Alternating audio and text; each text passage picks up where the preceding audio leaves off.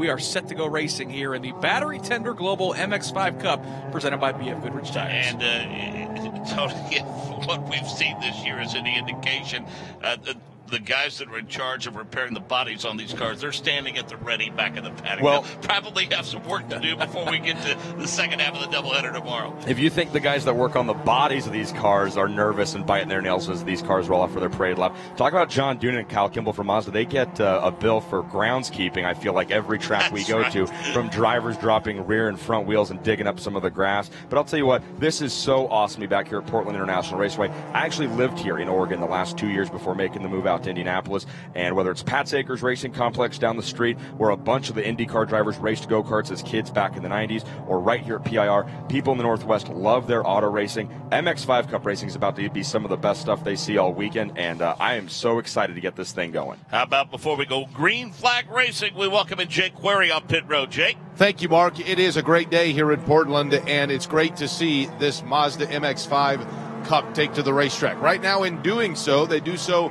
in 67-degree temperature, but of course, as typical in the Northwest, absolutely very little humidity. You can't even feel it, so it's a very thin air for these cars to drive. Track temperature at 90 degrees at various points up towards 100 degrees on the track at its hottest. That would be in that turn 7 and 8 area. When they make that turn through turn number 8, if the skies clear up just a little bit here, they will see Mount Hood, the 11,000-foot summit of it, right in their view. It makes for a spectacular view here at Portland.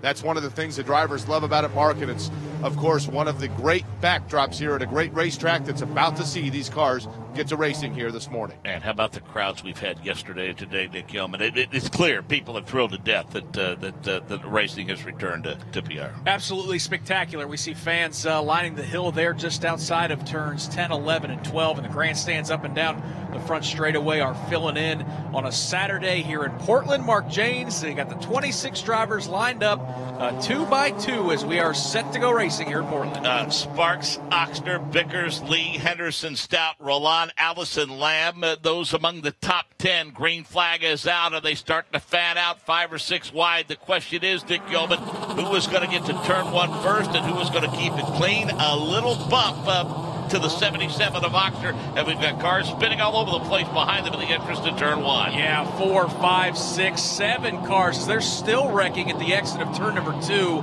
We've got a local yellow, and I assume that we may go red because there is a lot of debris all over the racetrack. We see the 44 machine of Austin Allison, who had such a good qualifying effort, was involved. The 03 of Ashton Harrison, the only female driver in the series, is involved as well. And we've got a full course yellow. Todd Lamb is involved in this accident, Mark. A lot of really good drivers with some torn up race cars. We also see the youngster, Robert Noaker, who picked up a win at Mid-Ohio. There is his car. Some heavy, heavy right front damage as absolute carnage here in the first couple corners of Portland in the MX-5 Cup. Just a lot of cars to try to get through a very confined space. Hernan Palermo, one of those guys in this contender week in and week out, as you pointed out. We saw him get out of his car, and he's standing there with hands on hips, and my goodness. Yeah, there's a look at Ashton Harrison's car as one of the safety crew members going to try to back her onto the racetrack. There is the 44 of Austin Allison, who the had, wipers work. Well, that's the least of his concerns at this point. At least the wipers still work. Pretty heavy left front damage. As you see, the Wine Society sponsorship on that car, pretty heavily damaged. So, boy, rough start to this event. And Todd Lamb involved as well as that car's parked off of the racetrack. We see here's another car smoking and making their way through. That's car number 69. That is Michael Dinan, who qualified in the top 10. So, boy, Mark, you just hate to see this because, again, this is race number 1, and for these teams now, they've got their work cut out for them to try to get these cars repaired to go racing. And there's Brian Ortiz. Boy, Mark, I don't know. We got a lot of contenders. This is going to be a big curveball thrown in the championship. Race control, not very specific, Nick. Debris basically all over the place is what they've said. That's pretty fair. That's number 1, 2, fairly and 3. accurate. So, Jake Query, your activity, a little busier than you're used to early on in this event. And in addition to that, you can definitely smell a lot of burning rubber because there are a lot of tires that are, of course, rubbing against the inside of these Mazda machines. Right now, as a matter of fact, one of the safety crew comes down with a bit of an extinguisher to put out a fire. That's on the front right of Robert Noaker. Also along pit road right now, so far just 4 have come in. Drake Kemper has also come to the attention of his crew. Brian Ortiz, which is very key, also on pit road. So we have everybody basically has the same issue, and that is rubber that was coming off due to just rubbing and vibrating against any damage that might have been taking place on the front right side of their machines. And everybody goes up. As a matter of fact, watching now, Drake Kipper's car goes up. They're going to make a change to that front right. As for Robert Noaker, let's talk about the young man coming off the win at Mid-Ohio. This looks like it's going to be impossible for him to return because the rubber is all entirely off the rim on that front right. There was also a brake fire, and as a matter of fact, Robert Noaker is getting out of that number 13 machine. Mark, we'll take another look at this incident, and I'll, of course, recap everybody that has come along pit road, and we'll try to talk to Robert Noaker here in just a minute as well. Yep, tow trucks and flatbeds and whatnot. Nick Yeoman, what do we count? Some 6 wide going into turn number 1? Yeah, it looks like, they got about the first 7 or 8 cars. They were even beating and banging, and then back around Hernan Palermo and Tony, you got a good look at this replay as well. Michael Dinan. Boy, things just funnel up down there to turn 1.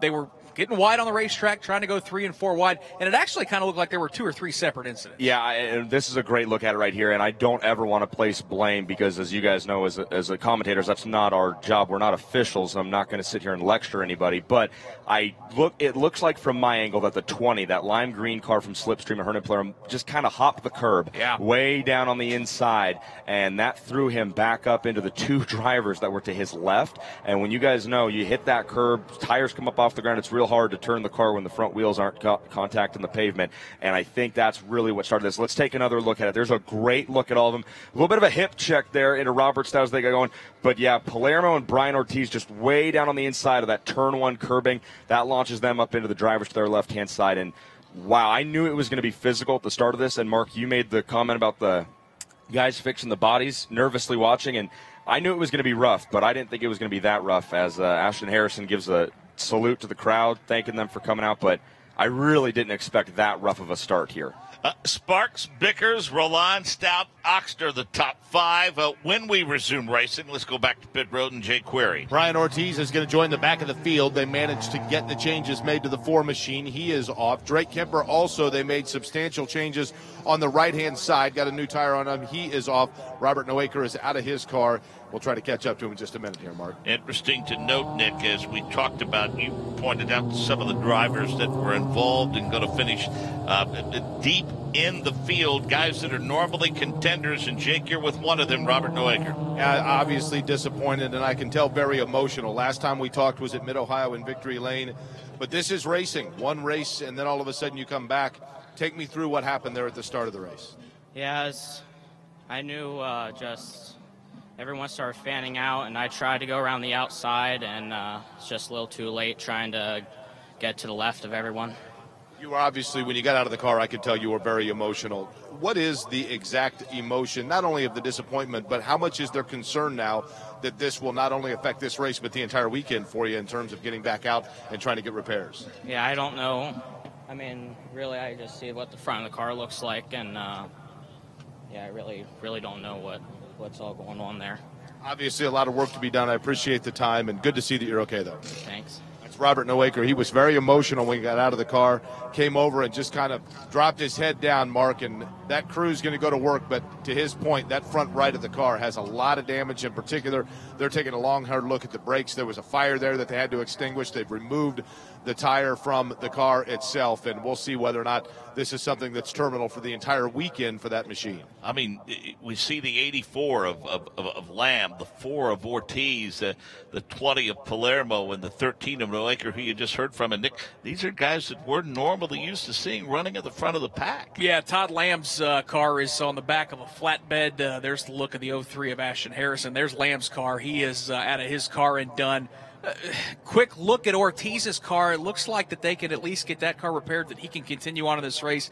Any chance of winning is probably gone for Brian Ortiz, so he's going to be certainly in damage control mode to try to stay third in points, because Nico Rieger and Robert Stout all indications, Mark, look like both of those drivers were able to make it through that accident, which is pretty amazing considered that Rieger started in the 11th spot. So, yeah, this is going to be a major curveball thrown to the championship mix, and a lot of drivers could have just seen their hopes at a championship dashed.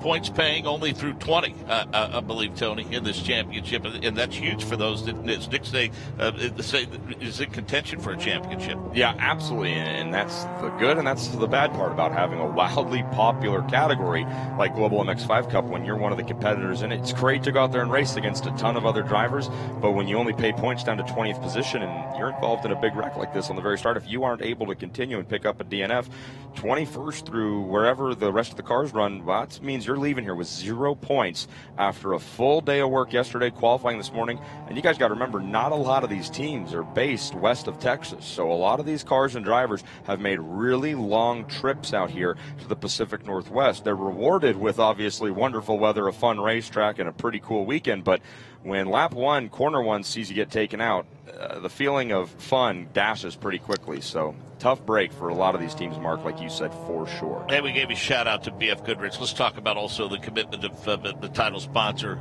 the folks at Battery Tender, and what this series means to them and what they mean to the series. Yeah, absolutely. Michael Prelick is here. I saw him down on pre-grid, and I haven't seen Evan yet today. I hope she's here. But, man, you talk about a really cool company and more really a family. It's the fact that the Prelicks are involved in this series with their company Battery Tender. It's a great program, so we're really happy to have them here.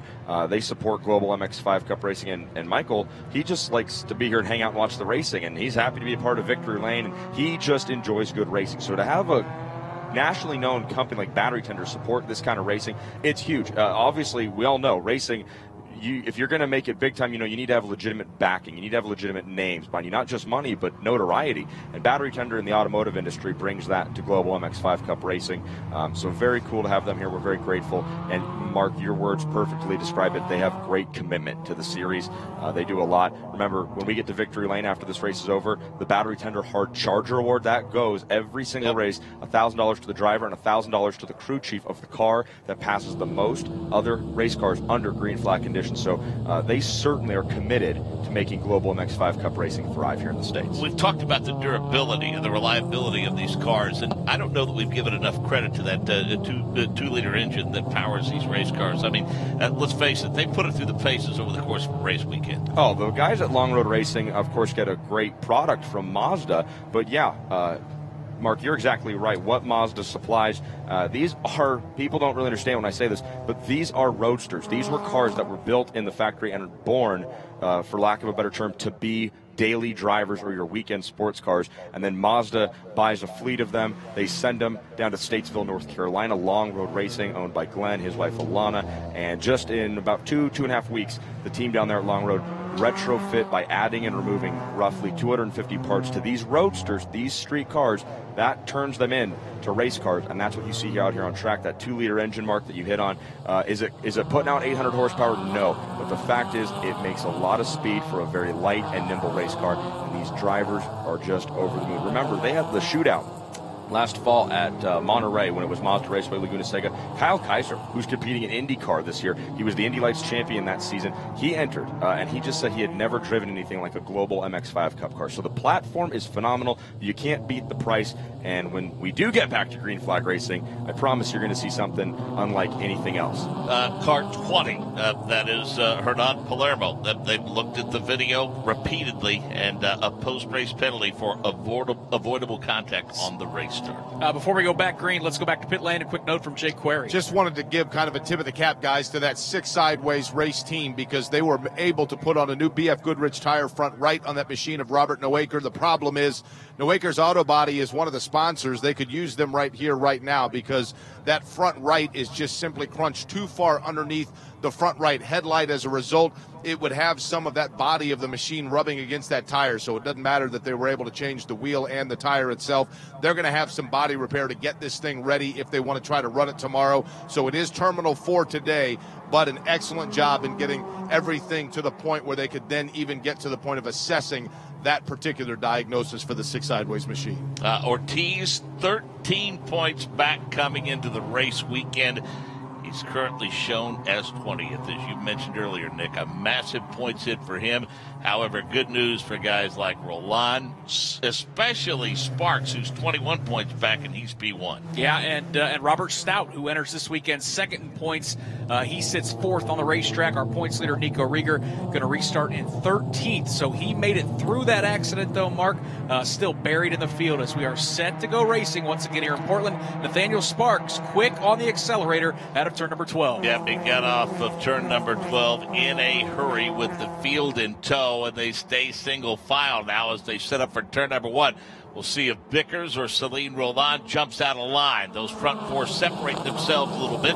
That's Robert Stout popping to the high side. They want to go single file into the turn, but Celine Roland says, yeah, I don't think so. Now they go nose to tail. It is a battle for second now off of turn number 3. Boy, Stout kind of stayed off the throttle through turns 2 and 3 and let Bickers and Roland battle it out, and he was able to get a nice run out of turn 3 and launched himself from 4th all the way now into the 2nd position as Nathaniel Sparks leads them through the S's. It's Stout who moves to 2nd, and then Bickers and Roland throwing a few elbows there, Mark, for 3rd. Yep, Celine Roland wants that position, that 3rd spot, and I think he had poised himself to grab 2nd, but it didn't happen, and he fell to 4th, but his mirror's full of that 77 machine of Luke Oxner. So those cars running nose to tail, all 3 of them, as they hit that bending long backstretch, if you will, and tackle turn number 8. Yeah, it's one of the fastest part of the racetracks. We've seen a lot of drivers not be able to get their cars woed down for the kind of kink left-hander. Roland's going to look to the inside. He's going to get that car woed down and make the pass. So Celine Roland moves into the 3rd position. And how about Brian Ortiz, Mark, all the way back there in that damaged green and white car? Looks like he is already starting to pick his way through the back mark. Yeah, that's a pretty fast race car, and it was at the start. And he's got a lot of work to do to minimize the damage. Meanwhile, the front 3 cross the start-finish line, and it Sparks, Stout, Roland, Bickers, and Oxner, the top 5. Oh, boy, big hit as Joey Bickers did an absolute dive bomb to the inside, trying to go from 4th to the lead. He could not get that car woed down and absolutely pile-drived our leader, Nathaniel Sparks. Heavy left front damage. Sparks' wounded race car is going to slip back to the 4th position as he's getting freight trained. Stout and Roland now take over the top 2 spots, but boy, Mark, heavy damage. Looks like our leader has the right front completely towed out as we're going to see a replay. That's Bickers to the inside, and Tony, again, I just don't know how he expected that was going to work in turn 1. Wow, I'm with you, Nick. I'm befuddled, to say the least. I have no idea how Joey Bickers, oh my gosh, he comes in like a wrecking ball, to quote your favorite singer, and I have no idea what Joey Bickers was thinking there. And honestly, that's maybe the most surprising thing I've seen in a year of MX-5 Cup racing. That's going to bring out the full course yellow. And it's, of course, not an intentional move at all on Bickers' part. But lap 2, really the first green flag lap of the race, and Joey throws it in there in turn 1 like that. I would love if Jake can get an opportunity to talk with Joey Bickers, because that's the most surprising thing I've seen in 2 years of MX-5 Cup racing. Car 99 stop and hold to the pit box for passing the pace car and not following race control instructions, Kemper, and the 34 and 8. Obviously, Nick, that's under review by race control. I think there's going to be They want to take a look at that, Nick. They're not real happy with how that unfolded. Boy, just heartbroken, though, for Nathaniel Sparks, the pole sitter. Sparky had fast race car, looked pretty good on that opening lap when we went back to green flag racing. Robert Stout had a run. Roland had a run.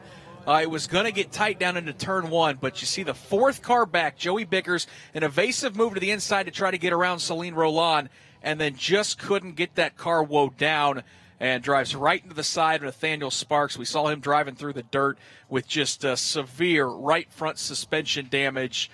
That is a move, Mark, that, again, race control is going to look at, and I think we can all guess where they're going to rule. That is, just a very aggressive move from Joey Bickers that spilled over and took out our race leader. I'll tell you, the beneficiaries there, Stout and Roland, they were really, really lucky. And those guys shot right back across the racetrack into their path. They barely missed him. And Oxner set himself up, Nick, in the 77 car to avoid all of that, because at the entrance to turn number 1, look how wide he is there. I don't know if he anticipated it or maybe his car's just more comfortable taking that track through, but the 77 of Oxner, the pretty good anticipation there to stay out of that mess entirely. Important to point out that these are timed races and the clock continues to roll. It was scheduled for 45 minutes, so the amount of laps that we complete today really doesn't matter. The clock continues to run as we're down to 27 minutes. Unfortunately, not nearly as much green flag racing as we're used to seeing, Mark, as we've gotten towards the end of the season, and guys are aggressive as Joey Bickers sits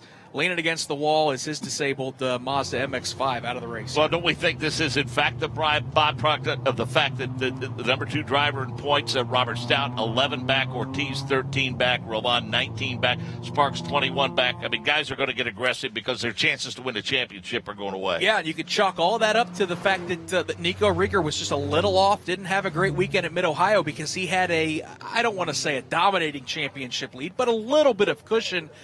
He walks out of Mid-Ohio with a couple rough results, and it just brought, as you mentioned, everybody back to the pack or back to the front of the championship standings. And I think now, Tony, guys see a chance to win a championship, and clearly they're going for it here at Portland. There are so many reasons why we're seeing the racing the nature that it is right now, and I think it's tough to put your finger on one dead set option.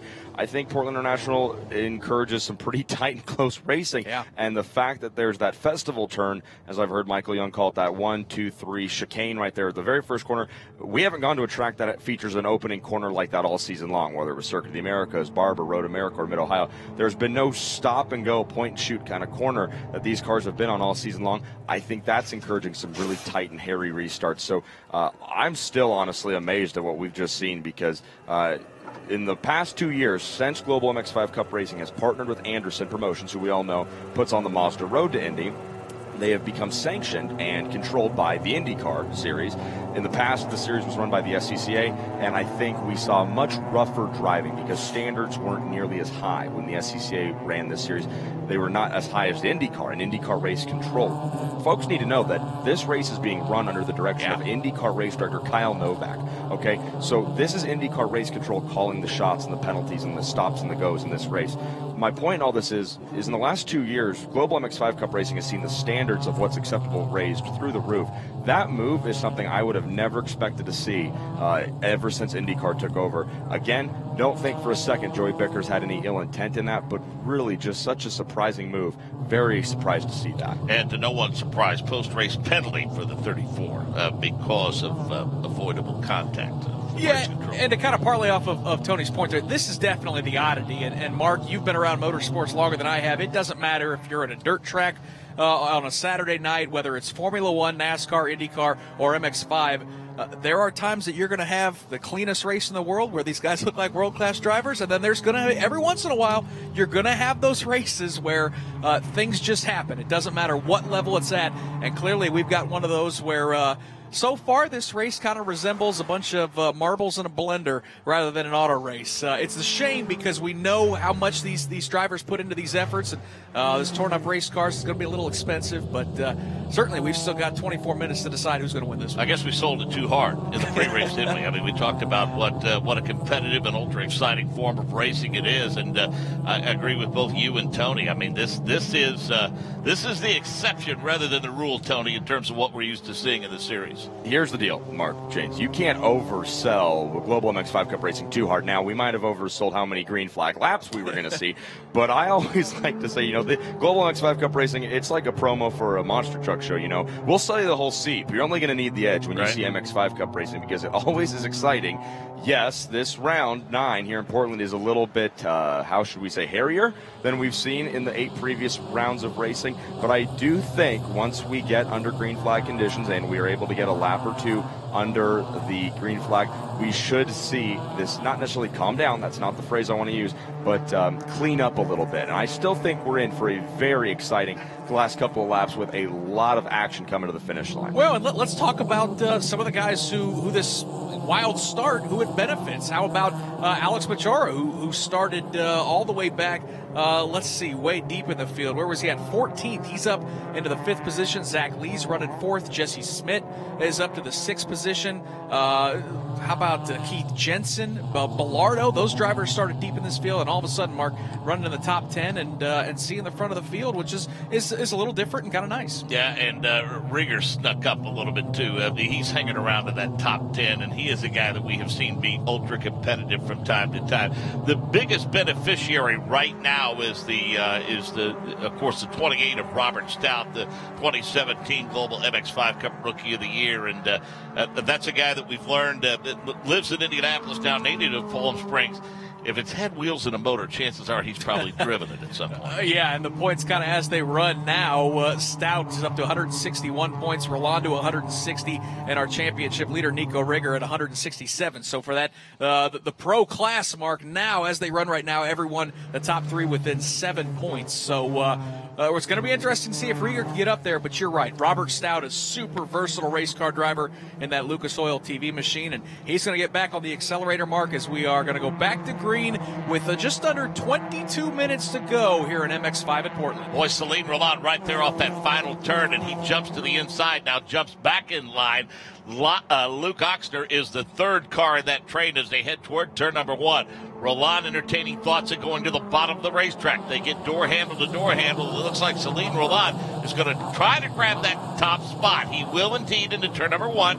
Keeps it that short little switch back to turns 2, and then gets into turn number 3. Oxner remains in the 3rd position, but a great move, a great drag down that main straightaway by Celine Roland. Loved what I saw from that Soul Red Mazda MX-5 of Celine Roland, using the curbing, right side up on the curbing into turn number 1, left side at the exit, and really stretches that lead out here as we've gone back to green flag racing. Further back, looks like everybody kind of staying single file and hopefully establishing a bit of a rhythm, but it is Celine Roland through turn number 7 and through the kink in turn 8. They'll accelerate down that back straightaway. Oxner, Mark, really not letting Robert Stout get away as they're separated by just a car. That car worked really well through 5 and 6, and he is right on the rear bumper now. We'll see if he can do anything down that bending back straightaway. See if he gets any kind of a draft. You can pop out of line and get him before they get to turn number 10. He's right there. Stout trying to hold on to that position, and you can bet that Celine Roland is saying, go ahead and slug it out, boys. This is set up for the final series of turns. Yep, they come out of turn at number 12. Celine Roland is your leader. He'll take that Soul Red Mazda all the way to the outside as it looks like we've got a spinning car on the racetrack. That's number 53, Keith Jensen, who was one of those cars, Mark, that I just mentioned. It kind of cycled his way up into the top 10. That's going to be a local yellow. It does look like Jensen's going to get that bright blue Mazda MX-5 fired back up as the leaders are into turn 1 and 2. And they attack the curbing into 1 and 2, and Stout trying to keep pace with Roland. Got a really good run off the final turn, much like Roland did last time.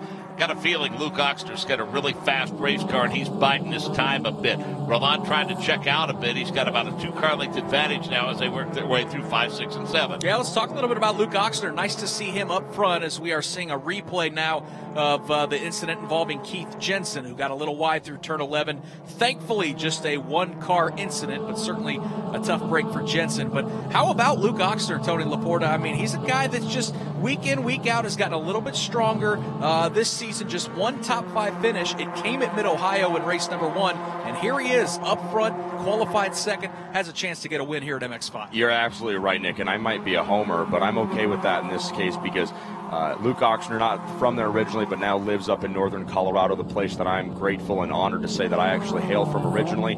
He races out of Greeley, Colorado for White Racing. Bruce White owns the team, and actually this weekend, Brandon White competing in the Challenger Cup category, so that gives White Racing their first double entry in the MX-5 Cup category for the first time ever, and Luke has just really put together good races and good sessions all year. The luck's always ran out at the wrong time. I guess that's every racer's story, but as we watch a great battle here starting to shape up between Roland and Stout, Luke Oxner really impressing me. I've had the honor of getting to know him and watch him these past 2 years in MX-5 Cup racing, and I think Luke isn't just due. That's such a cliche phrase I hate to use, but I really do think his time is coming where you're going to see him not only stand on the podium, but fight for race wins. He's in that dark blue with those can't miss him bright yellow rims, and really great to see Luke Oxner showing the speed that he's had all season long. Little by little, Celine Roland started to get a bit of an advantage over that battle for second between Stout and Oxner. Zach Lee, Schmidt trying to keep pace. That's your top 5 in the 77 right there on Robert Stout as they start to set up for that long back straightaway now. And again, that's a bender to the right. They can gain plenty of speed through there for sure. They clear it now and start to set up for that bending right-hander. And Oxner's got a nice run out of turn number 8. He's going to pop to the outside, not quite close enough to get alongside. No, looks like he'll show him a fender. They'll go side by side. Oxner in that navy blue and yellow car, Robert Stout in the red, white, and blue, and move Luke Oxner up into the second spot mark as our leader kicks up a little dirt. But Oxner is the man on the move as he has charged that 77 machine into the second spot. Now he'll try to set his sights on the leader. Yeah, that car looked fast from the very beginning for sure, and he's avoided a lot of potential disaster in front of him. The 69 of Michael Dinant. He'll do no better than 22nd today, Jake Query. He was one of the casualties of that mix-up at the outset of this race. Michael, I know it's not fun to now have to be a spectator. Let's go back to the start of this race. What did you see? It was crazy there, a number of different cars involved. What was your version of what happened? I mean, I was on the outside coming into turn 1. I thought I'd brake pretty late, and from what happened was I just got hit from behind. And from that point on, it was just going for a ride. So I think some people tried to overshoot it. There were too many cars too wide. But yeah, it's very unfortunate. I'm not pleased with the result. But it's always race 2 tomorrow. You know, it's interesting, this track being so flat. Obviously, we've seen other places with elevation changes. You don't really get that here. Does that create for drivers a false sense of pass opportunity where all of a sudden maybe you're going 3 wide where you shouldn't? I think it can for certain drivers. Yeah. I personally do not experience that here, but I'm sure. Unfortunately, you were involved where others did, right? Yes, exactly. Michael, I appreciate the time. All right, thank you. Michael Dinant, again, car number 69. He was one. They tried to give it a go, guys, but again, same thing we've seen with a number of the machines at the outset of the race. Got caught up and collected the damage on the front. Just simply too much. Speaking about that turn 1 opportunity, we're going to see it again here, Mark, with the possibility of a change for the lead. Luke Oxner, will he take a peek to the bottom side of Celine Roland? He has cleared Stout and put all kind of pressure on the leader now as they work their way through 1 and 2. Right now it appears as though the car of Roland handling the more technical portions of the race course a little better. They're setting up for 5, 6, and 7, Nick. It'll be interesting to see if Oxner can pull off what he did on Stout a couple of laps ago when he worked his way around him in that bending through that bending part of the racetrack through 8 leading to 9. A little further back, one of the fastest cars on the racetrack's that white and green number 4 machine. That's Brian Ortiz. I was blown away by how he's charging through the field. Tough part, though, Mark, about our championship contender. He is a lap down in that damaged Mazda. So while he's kind of carving his way through the field, and he's going to need a caution and get all the way to the front for it to pay off. I'll tell you what I'm noticing, though, early on, Mark, is these guys up front are taking care of each other now through turns 1 and 2 because of all the carnage. Luke Oxner's discovered that, hey, the spot to get him is down this long back straightaway, and he's got another run on Celine Roland. He wants to pop out of line. At least he's entertaining thoughts of that, decides better of it. Boy, when they enter that turn there, they always kick up that dirt and the dust, and that's the fast way around the racetrack for sure. Off of turn number 12, they'll go awfully wide. They'll be just off of that outside retaining wall, inches in fact. Stout and Lee trying to keep pace, and we'll see if Oxner gets any momentum down that straightaway now as they start to set up for turn number 1. And Tony right behind those guys up front. A nice run for Jesse Schmidt. Our championship leader, Nico Rieger, he's got some damage, but he's made his way up to 6th position. So all of a sudden, things starting to tighten up and a rubber band like we're so used to seeing MX-5. Well, exactly, Nick. You're exactly right about Nico Rieger. Despite having a little bit of damage and being involved in some of that dust up at the start, Rieger knows he comes into this weekend with the championship point lead. He's just 2 races, well, 3 after this one away from getting that Global MX-5 Cup Championship and the Mazda scholarship money that comes with it.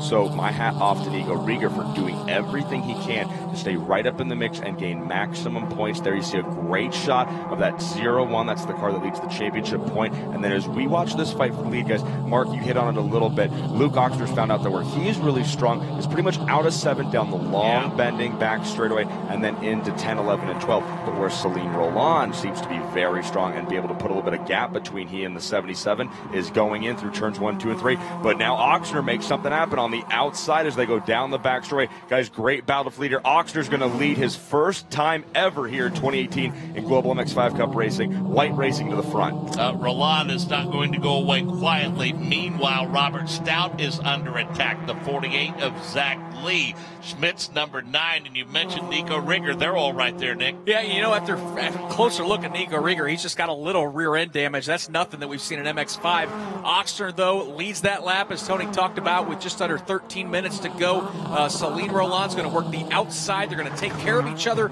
through turns 1 and 2. This is that part of the racetrack, though, where Roland's been pretty strong. Further back, we see Brian Ortiz pass Nico Rieger. Again, Ortiz a lap down, trying to charge back up to the front. But Mark, a nice little breakaway for the front two as we now look at 3rd, 4th, and 5th make their way through turn 4. Luke Oxner says his favorite corner on the MX-5 Cup schedule last year was certainly Laguna Seca, the corkscrew. He had some success at Laguna Seca, that Spec Boxster series, Tony. It's funny, his favorite corner is possibly the most technically challenging and elevated corner in all of North American racing, and he's having his best weekend ever here at the flattest track we've gone to in 2 seasons. But I guess you don't question it when it's working. Luke Oxner really impressing me, and again, I love to see it. The young man from Northern Colorado has now begun to put even a little bit of a gap, it looks like, guys, between he and Rookie of the Year candidate Celine Roland, who races out of Orlando, Florida. They come down the back straightaway, get ready for 9, 10, and 11, and there's not just a little bit, but there's significant daylight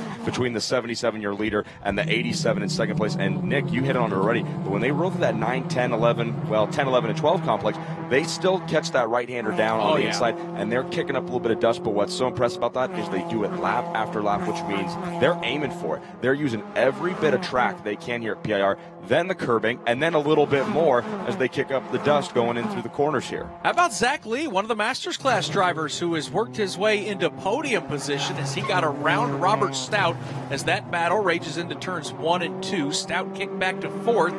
Jesse Schmidt runs in the 5th position. Then you've got that lap car of Ortiz and the 6th place running car of our points leader, Nico Rieger. Mark, no doubt the front two starting to get away. That battle for 3rd is a good one as Lee and that bright white car under attack from Robert Stout. But Tony, how big is this for Nico Rieger with all of that disaster? I mean, this could have been a huge points hit for him, and he has soldiered his way, fought and scrapped, and got his way back into the 6th position. Absolutely, and it's like I was just saying, he knows that he can lose a lot or he can gain a lot when guys like Brian Ortiz have bad luck. So Nico Rieger, again, doing exactly what championship winners do, and that's soldier through and put their head down. And it might not be the funnest car to drive right now. He's not running with the pace he's typically used to, but he's doing exactly what he needs to do. And if we hand him that championship check in about a month's time at Monticello Motor Club up in New York, he's going to look back on this weekend at Portland International and know he did what he had to. Also, guys, an interesting point, Nick, you just did a great job about talking about Zach Lee in the Masters category. I have a story I want to bring up about him in a moment, but when we look a little bit farther down the field, it looks like 10th and 11th, Charlie Bellarado and Alex Walensky running 10th and 11th. They are P1 and P2. Bellarado, your leader, Walensky 2nd in the Challenger Cup. Coming into this weekend, they are tied for the championship lead in the Challenger class. Yeah, it's a great battle, no doubt. Up front, though, again, this is the battle for 3rd. And tell you what, Mark, Brian Ortiz is we talk about how Nico Rieger's doing everything he needs to make sure that he's managing maybe a mediocre weekend and holding that car down in the 6th position. Brian Ortiz is doing everything he can. A lap down, he knows his only chance to get back into this fight is to charge all the way past the leaders and hope for a full course caution, which we've gotten 2 today. He's awful fast, one of the quickest cars on the racetrack.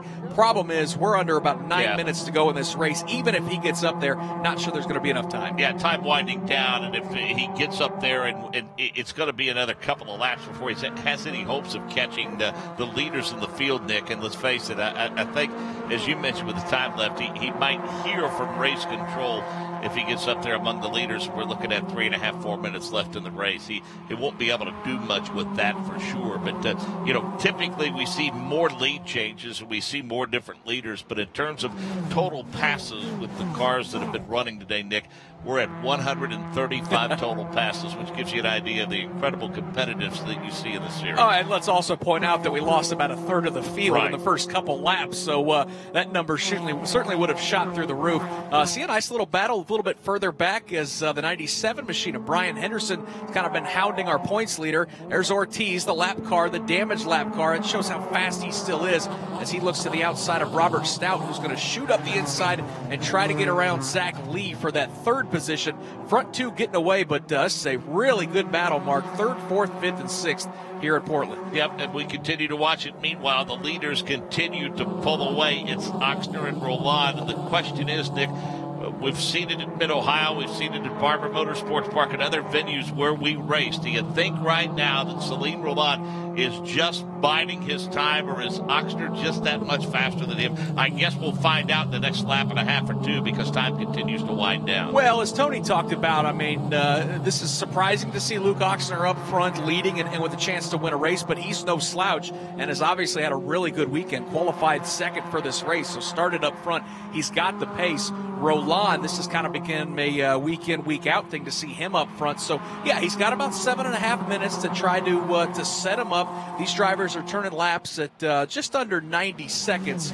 So, you do the math, and you've got about 4 or 5 laps to work with here at Portland. But the thing is, Roland's not letting him get away, Mark. Different parts of this racetrack, there he's able to close up. Maybe not close enough to get a run down into turn 1, but he is not letting the driver of that 77 get away. And, Tony, most importantly, let's face it, for Celine Roland, we'll see if he makes a move into turn number 1. He's going to take a peek, and Oxner's going to shut the door. It risk versus reward here, because the guys that he's chasing in terms of the championship, all of those guys are behind him right now. Yeah, absolutely. And so Celine Roland has just a little bit more to lose, Mark, when you talk about risk versus reward, because he's a race winner this season. He's fighting not only for Rookie of the Year, but he's a little bit of ways out from getting that championship possibility nod when we go to Monticello. But yeah, he's in the top 5 in the championship points that he's fighting for. Luke Oxner just unfortunately hasn't had the results. Has he had the speed? Yes, absolutely. But has he had the results that Roland has had? No. So you talk about who's got a little bit more to gain, who's got a little more to lose. Well, the guy leading the race right now has got a lot more to gain, and Roland, well, he's got just a little bit more to lose. If I'm Luke Oxner and I'm behind the wheel, that number 77, I am setting all my sights on the road ahead of me. I'm ripping that rear view mirror off from that MX-5 Cup car. I'm throwing it down in the wheel wells, and I'm driving straight ahead as fast as I can for these last couple laps, because Luke Oxner, guys, is only a few laps away from scoring his first ever win in Global MX-5 Cup. Celine Roland, he doesn't care, but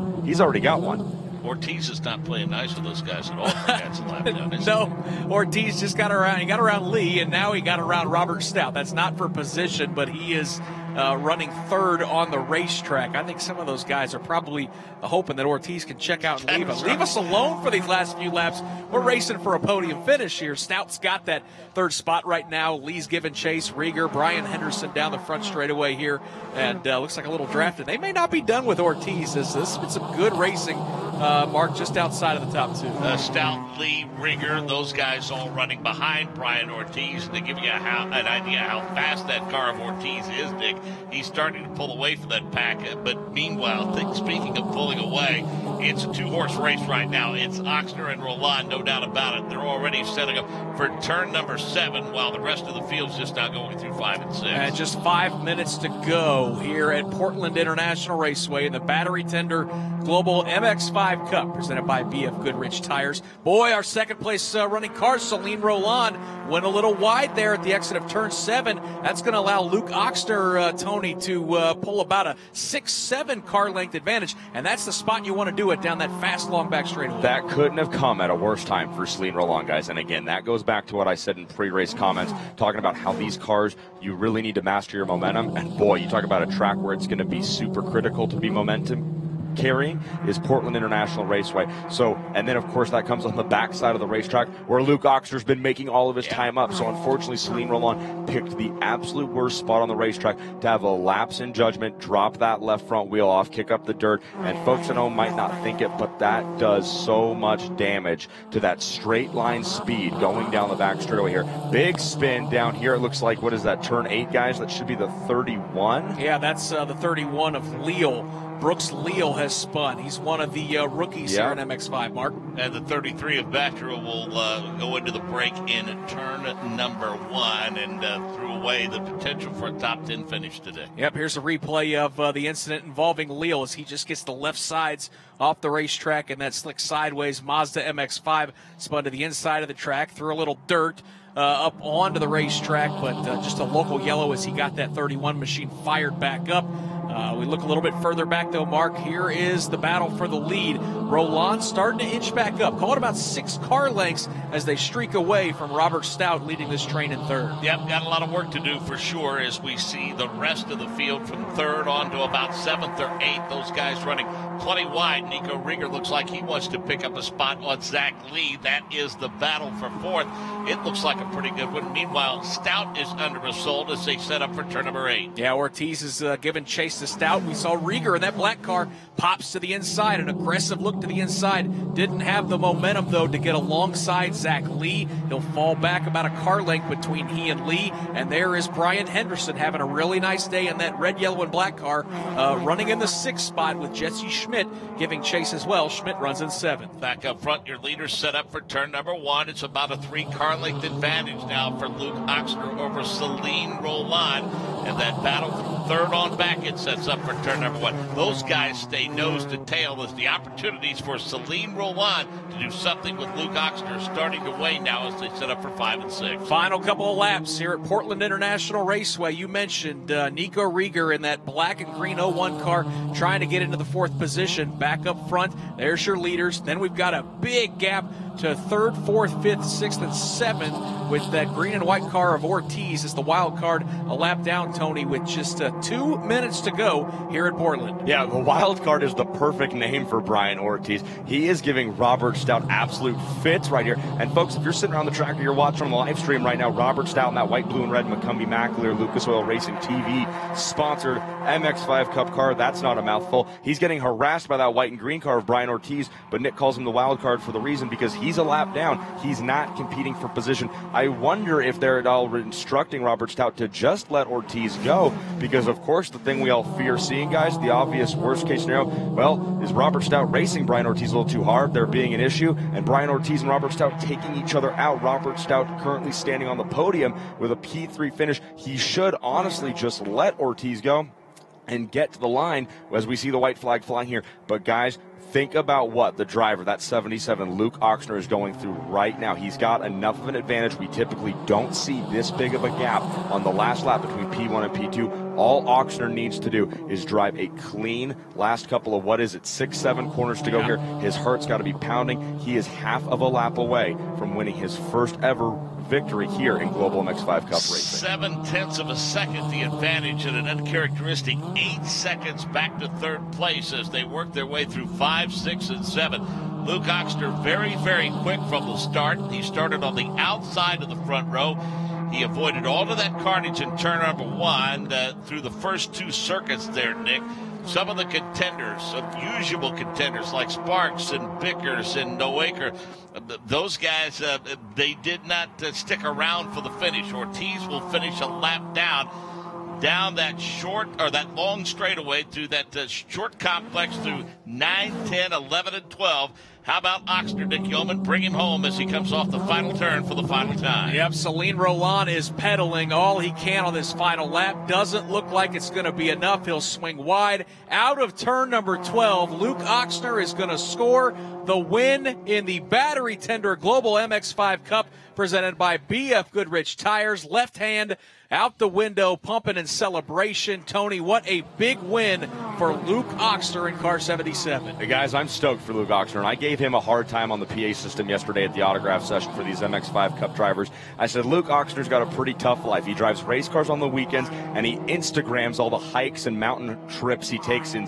the state of Colorado. Well, he does have a really cool Instagram where you get to see where he goes and the adventures he goes on the mountains of Colorado. Well, this weekend, he's got some new photos to put on that Instagram page, and it's going to be the ones of him holding the first place trophy here in Portland, Oregon. Luke Oxner, a first-time winner here in the MX-5 Cup. This is very cool to see. You can always tell when it's a first-time winner, too, because that fist came out the window as he was crossing. And it hasn't gone down. The start-finish line. Yeah, I don't think it's gone down. Continue to pump the fist. And we mentioned that his favorite turn would be the corkscrew at Laguna Seca because of the success that he had there in another series.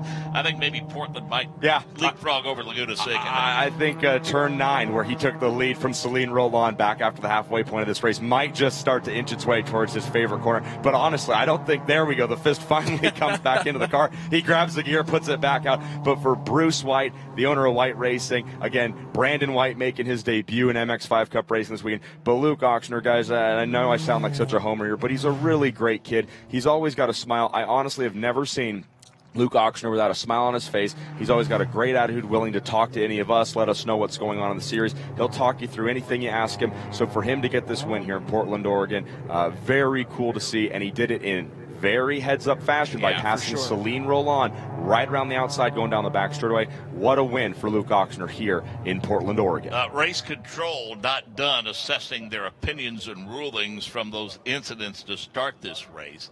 How about this? The 20 of Hernan Palermo and the number 34 of Joey Bickers get a 10-spot grid penalty for race number 2 for the contact from earlier in this race. And, Mark, it's hard to argue that. We just saw a couple drivers just way too aggressive down into turn number 1. I know it gets awful tight, so that's going to be an uphill battle for both Bickers and Palermo if they're able to get those cars prepared for the race tomorrow. We'll kind of shake out where that's going to put them in the starting order in tomorrow's broadcast. But today it is all about Luke Ochsner, who scores the win here at Portland. Here's how they finished. Ochsner's your winner. Celine Roland with a really good points day. He'll come home in second. Robert Stout finishes third. What a great drive by Nico Rieger to avoid all the carnage. Started 11th right there mid-pack where we saw so many accidents.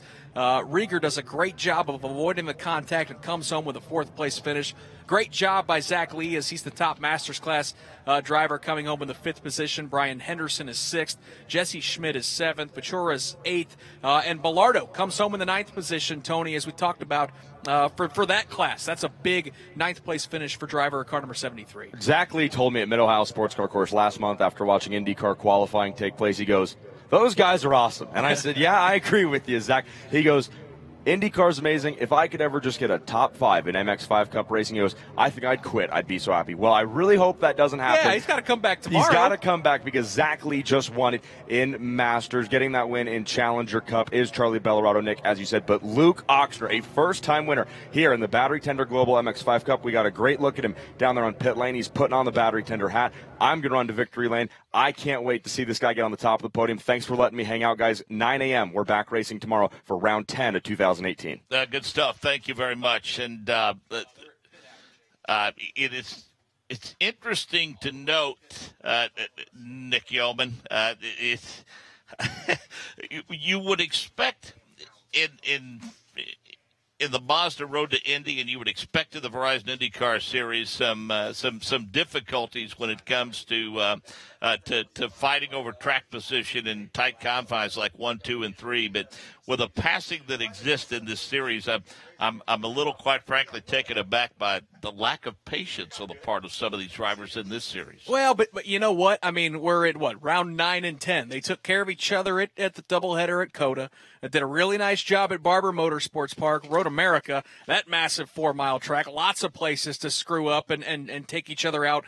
Mid-Ohio was clean. So, again, I'm just going to chalk this up to you're going to have these every once in a while in racing, no matter if it's at the highest level or the lowest level. And you're right, a lot of young drivers in this class as well. Let's hear from the winner, though, Luke Ochsner, standing by with Jake Query. He was born in Arkansas. He was raised in Colorado, and he comes to the summit here in Oregon. His first win. Luke Ochsner, congratulations. Take me through that particular run because it was a great win. That doesn't mean it was an easy one.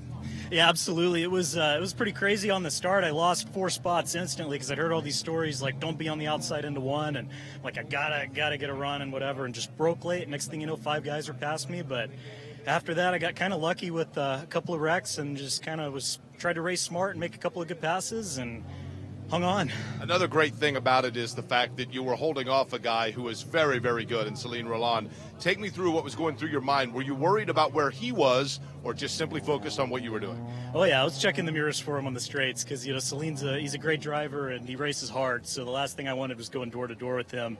So I was really happy we were able to keep away from him. And, yeah, it was just awesome. We made some setup changes yesterday, just working on it, and really paid off. So had a great car, and it was awesome. First win in the Global MX-5 Cup presented by BF Goodrich, and it might be the first of many more to come. But congratulations. Enjoy this first one. Thanks, Jake. All right, Luke Oxner.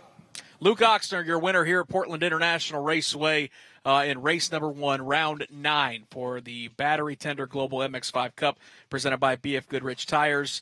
Mo Murray joins us from Mazda. Mo, I know you were monitoring the stream. Folks watching online going to get a chance to see these guys battle it out tomorrow. It's going to be a lot of fun. Yep, 9 a.m. tomorrow. We had a lot of people tune in to watch this one. A lot of great comments, a lot of great support for these drivers, particularly for Luke Oxner having his career day in the MX-5 Cup, Battery Tender MX-5 Cup. Yes, 9 a.m. tomorrow. We'll be back on Mazda's YouTube channel, and we'll do it all again. We'll race what's left of these cars, although the crews will go to work tonight, and they'll get them repaired. A lot of carnage, but still a fantastic race and a first-time winner. Great job by Tony Laporta, Jake Query, and Mark Janes for Mo Murray. My name's Nick Yeoman. Congratulations to Luke Oxner, the winner here at Portland in the Battery Tender Global MX-5 Cup presented by BF Goodrich Tires.